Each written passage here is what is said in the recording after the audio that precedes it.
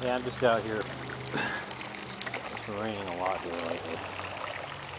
When the weather gets like this, it reminds me of a story I read when I was a kid in school called The Long Range by Bradbury. It was about these astronauts who were on this planet, and it was always raining, and they had these domes called sun domes that they made. And they were out in the rain, they were trying to get to the sun domes.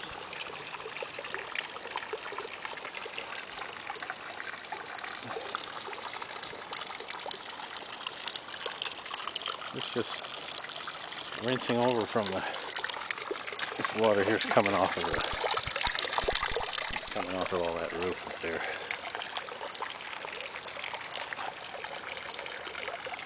All that area is just collecting the water, and it's being funneled all the way down through there, through hoses. And it's overflowing here and spilling over. It's amazing all the surface area of that roof. And it's just hardly raining. The surface area collects that much water. It's been an interesting experiment, project deal thing. But it really needs a greenhouse. With some shelving and with some little halogen lights or whatever. My carrots are coming along. I got some. I think those are peas. No, those are. I don't know what those are. I got strawberries and beet. I got a few radishes in here.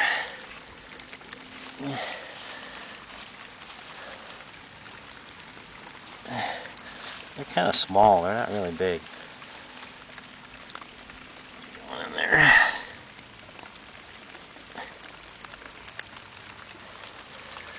Pull them out of there.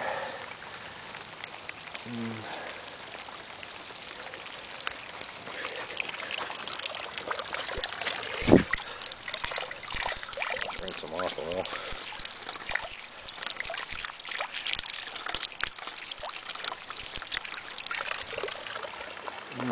Yummy.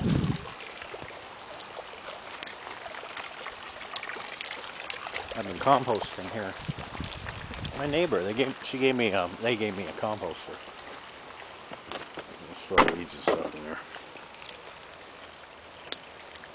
I'm starting putting cat and dog manure in there with the worms. The worms can break down the dog and cat feces. And I got plenty of rainwater. It's been raining here a lot lately. Got some dog and cat feeding dishes in there, kind of washing off. That's another thing about the setup. It's good for, washing off blankets and towels and kinds of stuff you have for pets. You get a lot of spare water.